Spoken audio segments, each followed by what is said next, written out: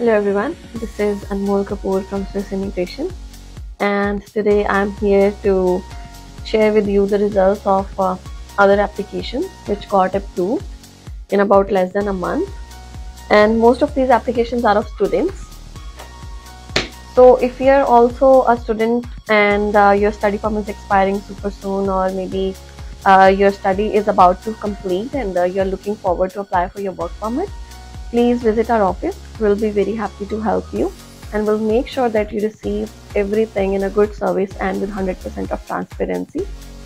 And also, if you are looking for a no-fee level job positions, we'll be very happy to help you in that too, so that we can be a part and we can contribute in your success too. So please feel free to contact us at the given numbers, and you can also visit our office at 14225